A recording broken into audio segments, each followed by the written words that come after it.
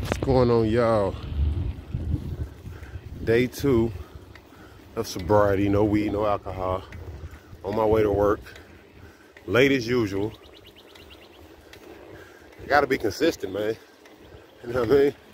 I don't want them to expect me on time. They know I'm gonna be late every day.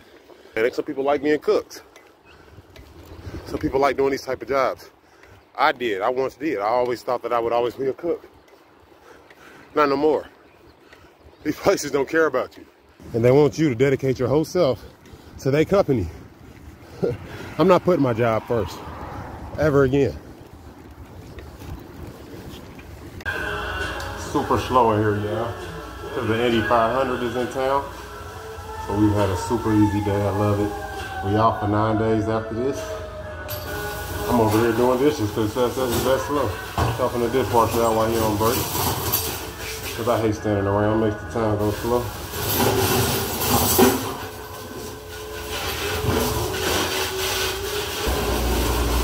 Still sober at the door for y'all.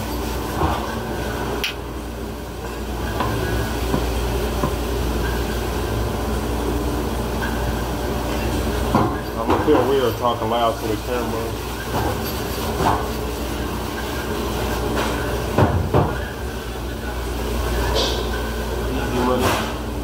Easy money, dinero fácil.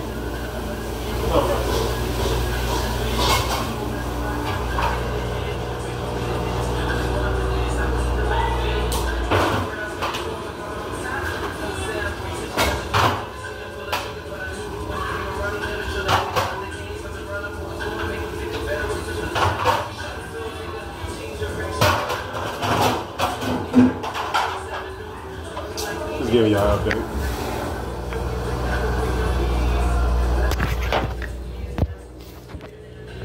I'm off in like, I don't know what time it is, 1:30. I'm off in about 2.5 hours. I can't wait. 9 days off. I'm gonna get so much done, especially being sober. I'll see y'all in a little bit though.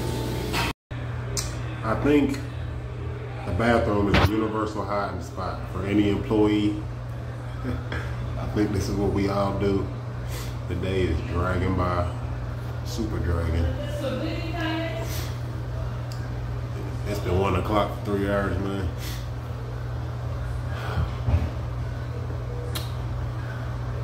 I'm ready to go home. All right, y'all, I'm off of work now. Headed home on a bike. I was scheduled to get off at 4 p.m., which it is now. I was scheduled to get off at 4, and we close at 5 p.m. So I was scheduled to get off at 4. We close at 5. And today decided to close. They decided to close an extra hour early. So I guess they thought that was supposed to mean that I was gonna stay and close. Nope. Not at all, buddies. I'm scheduled to get off at 4. I'm leaving at 4. I don't care what. Who say what? I clocked out. I ain't even go say bye to the owner or nothing. Because, you know, as far as I know, man, you can't stay till? No. You already got me working past my doctor's note. Which is really an asshole move. And he told me he was doing it for me. I just want to make sure you got enough money to pay your bills. Really? What about the weeks you were scheduling me for 10 hours because you didn't need me? You was worried about labor. You weren't worried about my bills then. I'm not the dishwasher, man. Like, I like the dishwasher. That's my guy. But he's cool. He knows my family. I'm a misanthrope, so there's certain things about him I don't like. But at the end of the day, he's still cool.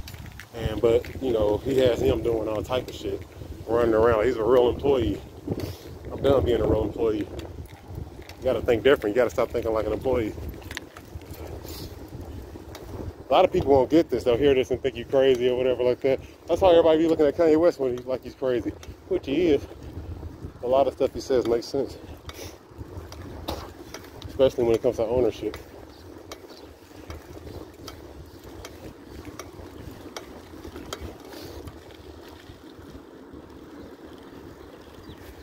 So, still haven't had anything to smoke or drink. I'm feeling kind of weak because I haven't been eating.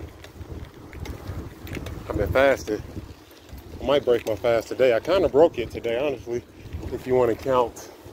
Well, I ate a banana this morning. That was breaking my fast. I ate one banana. When I was at work, I put together a recipe for some pickled broccoli, and I tasted one of the broccolis. I'm gonna break my fast. I told y'all when you get like this, so many temptations come at you. People try to, you know, be working through the devil and don't even know it. All right, I'm home. And my vacation has officially started. Day 2 sober, let's keep going. Yeah, I'm chilling. I still haven't eaten anything either. I had to eat, well, I ate one banana. As y'all know, this is day 2 of me being sober, and this is also day 2 of me dieting. The first day I did a fast, nothing to eat for 24 hours.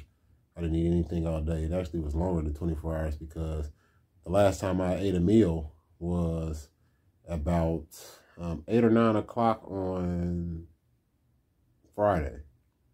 8 or 9 p.m. on Friday. That was the last time I ate a meal, went to bed, and started fasting the next day. So from 9 p.m. on Friday to 8 a.m. on Sunday, I did not eat. I'm not sure how many hours it is, but I think that's close to like 36 hours. So, yeah, I'm dieting and going sober. It takes a lot of discipline. It just takes a lot of willpower. That's really what it is. It takes a lot of willpower. Tomorrow I might break my fast just a little bit more, you know. I'm going to still try to be conservative on how I eat and eat very small meals, maybe 2 small meals. I told my mother, I spoke to my mother today, and this is why I just don't, you know, people, man. And she was like, well, how you been doing? I was like, yeah, I've been good. And then I think she said, are you barbecuing or anything today? And I was like, no, tomorrow. And I was like, probably not. I was like, because I've been dieting. Her reply, oh my gosh. That was her reply. Oh, Lord. She said something like that. Because I said I was dieting. People.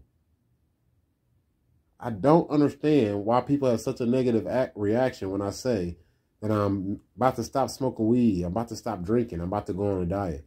People have a very negative reaction. I've noticed this since the first day I stopped smoking. I went sober years ago, the first time I ever went sober. Now, if y'all don't know, I've went sober plenty of times in my life because I've always wanted to stop smoking weed and because I know I'm a better man. But then I'll get lonely and get bored. Those are the 2 things that'll make me start smoking again, loneliness and boredom. And everybody around me, they smoke and drink. So, you know, I don't have any friends that don't smoke and drink. I don't know anybody that doesn't smoke and drink.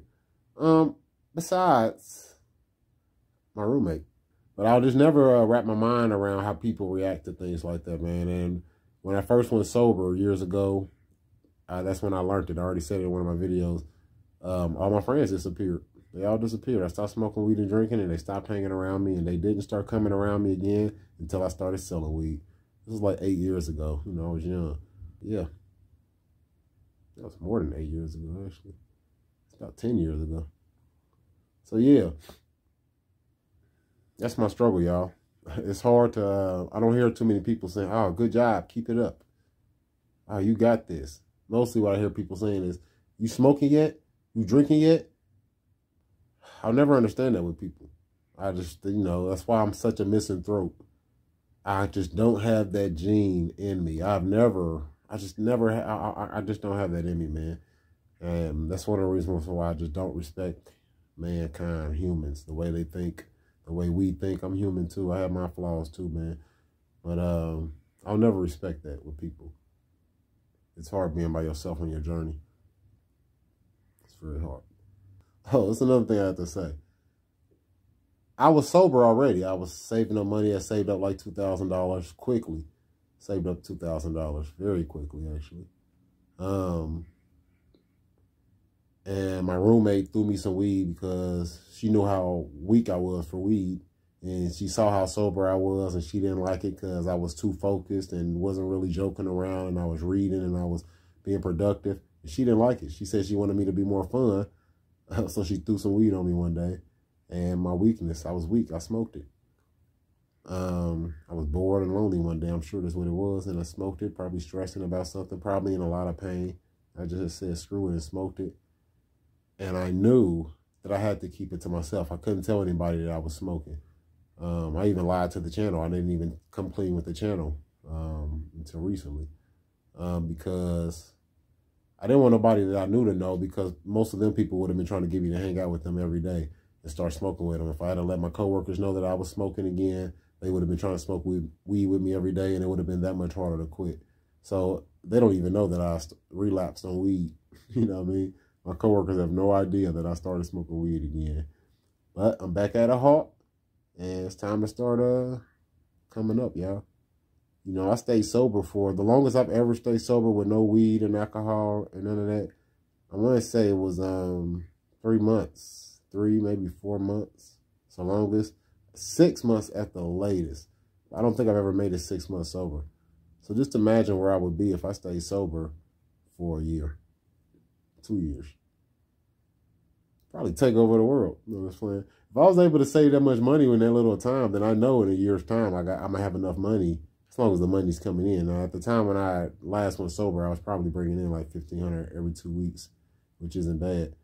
And now I'm bringing in half that. So I might have to get on the grind and maybe get a second job, maybe, though I'm against working 2 jobs, just to save up more money real fast and do everything else I need to do. That's an option.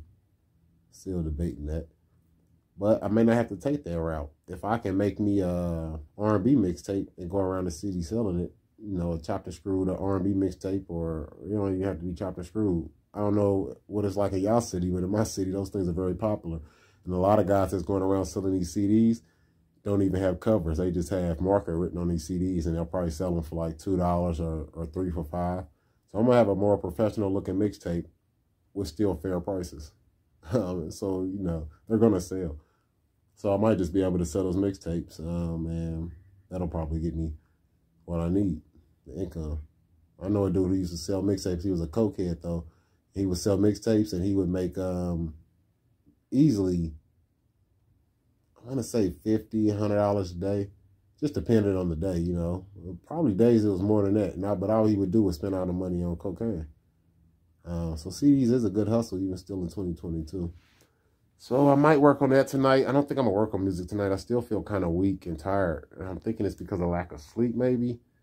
Or maybe it's lack of food. I don't know. You know. Figured I press record, y'all. You know, still being sober out here. It's not easy either. Just working on some music right now. It's one of the beats I started working on. I was in the rain, talking to the pain. Salt was in the water. I was in the rain, blood on my hands, sharks was in the water. Father, why'd you bother? Even think to take apart this part of darkness. Now you starting problems. Product from Indiana, Cosby profiling. I be working hard until my toes callous, till my soul's callous. Feel like slavery. I smoke with cotton mouth and pick some Oxycontin, catching king disease. This is Akhenaten, Pharaoh with some felonies. I'm with the prophets, staring at the Pharisees at Mount Olive, playing pocket full of stones, about to get it on. It'll sound better when I record it. Pain when I walk, pain when I talk, pain when it's dark. So much pain, I'm ashamed, driving me insane. Shit keeps on changing my thoughts. I came to make a mark. I took the pain in my brain to make some art. I don't know. I don't know how it's gonna go. That's something new that I'm working on right now. Day 2. It's 10 o'clock. And I'm still sober.